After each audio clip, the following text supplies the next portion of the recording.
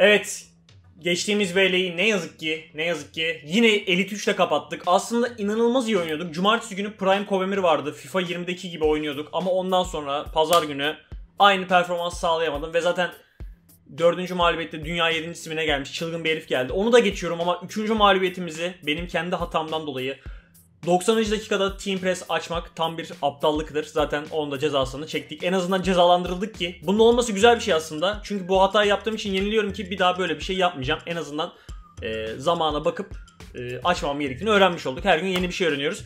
Kanala yeniyseniz abone olmayı, videoları beğeniyorsanız lütfen beğenme tuşuna basmayı unutmayın. Yemek sepeti linkim var aşağıda, ona tıklayarak siparişlerinize bana da destek olabilirsiniz.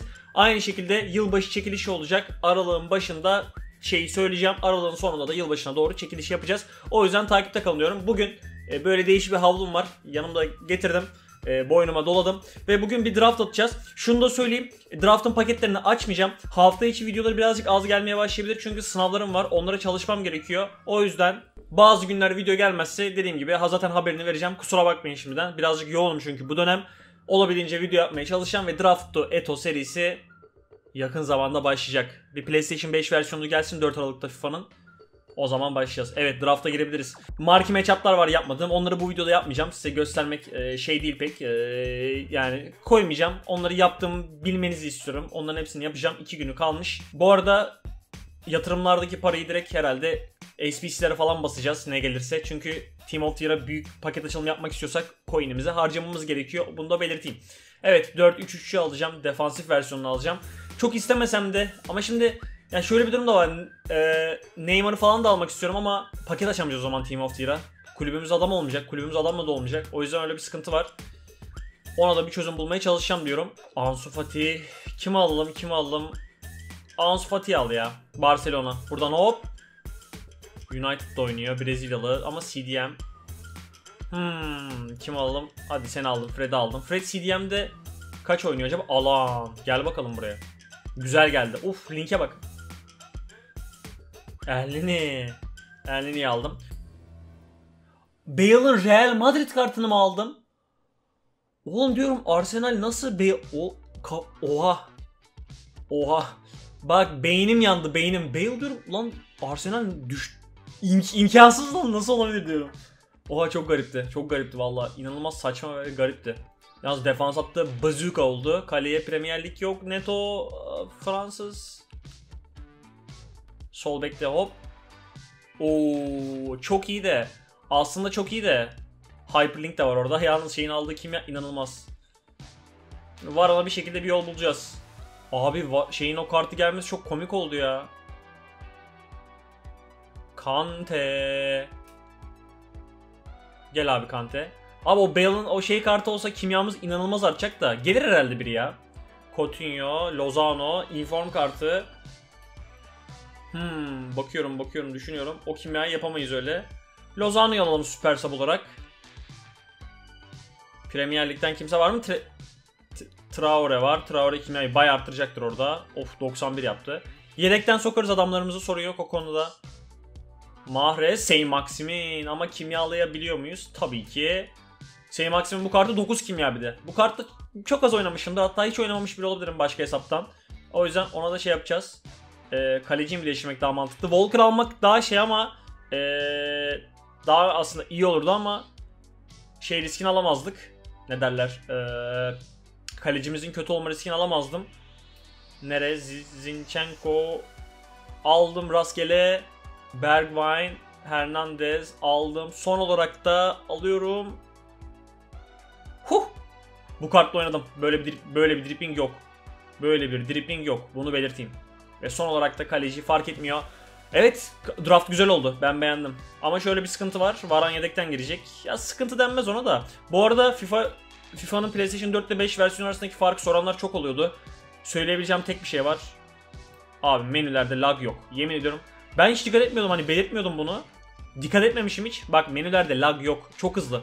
Olması gereken bu. Evet, kadro bayağı iyi oldu bu arada. Premier Lig'i de koyduk. Evet, alanı CM'ye koyalım. Fred'i cama koyalım. Fred daha ofansif bir oyuncu bence. Aslında hücum şeyleri aynı ya. Varane'ı alacağız oyuna %100. Varane'ı alacağız. Şimdilik Varane'ı alalım. Ondan sonra yolumuza bakalım diyorum. Çok bir şey değiştirmeyeceğim. Dengeli dengeli. Geride kal, merkezi kapat. Geride kal, merkezi kapat. Sağ bek, sol bek. Geride kal diyorum. Umutsuz zamanlar içinde top kaybı sonrası. Baskı, hop, hop yapıyorum. Evet, hazırız. Evet, ilk maç. Bakalım kadroya. FFTRR. O da full Premier Lig yapmış neredeyse. Kalecisi dışında. Aubameyang'ın 88'lik kartı var. Draft'ta Werner ve Aubameyang ikilisi. Daha korkunç olamıyor. Mason Mount. Aferin Kante, devam. Salah. L1 şey yaptım. Sağ ileri ittirdim. Creative Runs da yapmışım. İstemeyerek ama neyse, güzel geçtik. Herif fena oynamıyor ilk maç için.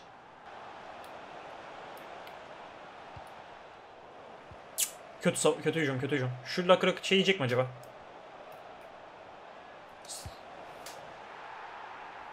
Güzel kart. Alınır mı? O fiyata bence alınmaz. O fiyata alınmaz. Ama draft'a geldi mi de oynuyor yani. Ya da satılamaz kartını çektiysen, ki zor çıkarma ihtimalin. Salah her sene öyle ya. FIFA 18'den sonra kartları güzel ama 3 zayıf ayağı var. Kimse almıyor ama driblingi Messi gibi. İlk maçı atlattık. İkinci maça gelebiliriz. Teletubbies. O Şevşenko. Eski bir dost. Harry Kane. Mertens. Nainggolan diyecektim ha. Güzel kadro.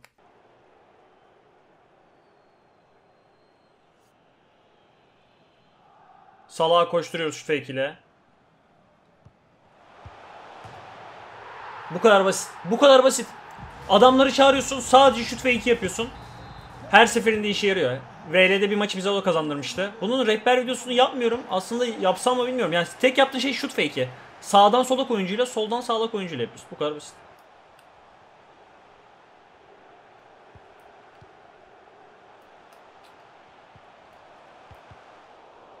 Salah. Aferin. Animasyonlar çok tatlı ya. Birazcık şans anı oldu. Top önümüze sekti falan ama animasyonları sağlam, uzamaları ekstra, bayağı tatlı. İyi ki forvet almışım. Kanatta harcanırdı bu kadroda.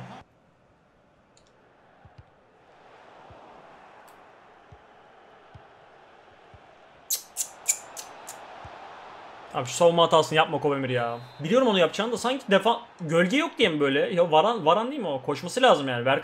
Sırf Verkaç kovuluyor zaten.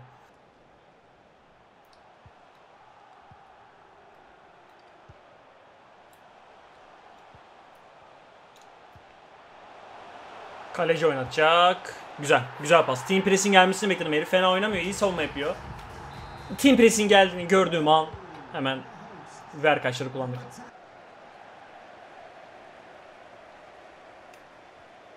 Allah. Bence atamayacak, ne diyorsun? Kaleci oynatacağım. Oo. Kral yok etti beni ya. Evet, gol sevinci de arkasından geldi. Güzel gol attı. Ama artık bir anlamı yok. O yüzden biraz salmıştım. Orada zaman bitmişti ama güzel gol attı. Yalan yok. Hop, geçeceğim onu, izlettirmiyorum. Evet, ikinci maçı 3-2 kazandık. Rakip ikinci yarıda bayağı iyi oynadı ama iyi savunma yaptık. Hücumu çok iyi değildi, o yüzden rahat kazandık. Evet, 3. maça geçebiliriz. Bakalım kadroya. AS Santidis. Birazcık düşük bir kadro. Bayağı düşük bir kadro. Kötü kadro gelmiş herife. Bakalım nasıl oynuyor. Devam. Salah. Plase vuracağım uzaktan. Evet. Team Press'in ne kadar bozuk olduğunu, topun nasıl Van Dijk'in önünde kaldığını gördün. Efsane gol. Kalecinin de açılacağı şey, açıldı mı bilmiyorum aslında. Açılmamış da olabilir. Ama bu plaseye güveneceğim aga.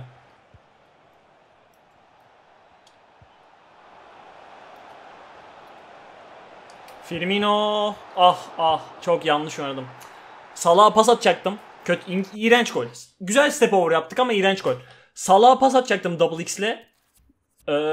Onu düşünmemeyi geç kalınca Firmino'yu sağ ayağımı alıp plase vuracaktım. Sağ ayağını birazcık geç aldığı için Firmino ağır olduğu için bazen. Yani anlayacağım. Batırdık ama güzel. Evet, final maçı bakalım rakibe. Romian B1 Mbappe. Bu maç bence rakip bela olacak gibi geliyor. Bilmiyorum, içime öyle geliyor. Doğuyor. Nasıl offside lan?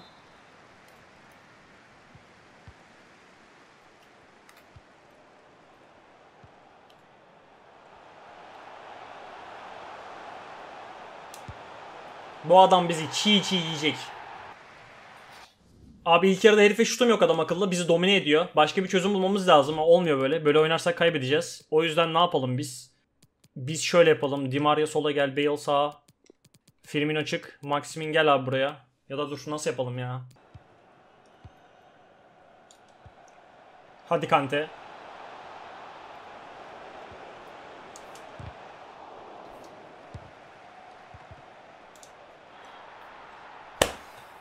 Yorum yapmayacağım abi. Yorum yapmayacağım. Yorum yapmayacağım. Ne diyebilirim ki? Ne diyebilirim ki? Kafam yani... Adam iyi oyuncu. Başka türlü gol atamayacağız. İyi savunma gerekiyor orada hadi. Güzel oynadı güzel oynadı. Ah be. Çok iyi oyuncu. İnanılmaz iyi oyuncu. İnanılmaz iyi oyuncu. Şunları benim de kullanmam lazım. Baksana pıt pıt. Ya, tek yapmam gereken şu. Yapamıyoruz ama. Evet son dakikalarda yapması gerekeni yaptı. Zaman geçirdi. İnanılmaz iyi oyuncuydu. Cidden inanılmaz iyi oyuncuydu. Zaten attığım golü görüyorsun. Kafasına çarpıp girdi. Bakalım hangi ödülleri verecek. Zaten bu ödülleri şu an açmayacağız. Ama kazanmak iyi olurdu Team of the Year'a kadar. Kar mı ettik, zarar mı ettik hiçbir zaman bilemeyeceğiz. Dediğim gibi ocağın ortasında falan açacağız. Şunu düşünüyorum. 300 paket falan yapabilecek miyiz acaba? Çünkü çok bir şey yapamadık şu ana kadar. Çok fazla paket biriktiremedik. Premium Gold Players Pack, Jumbo Premium Gold. Dediğim gibi. Ya içinden iyi bir şey de çıkabilir, kötü bir şey de çıkabilir. 22 paketim var.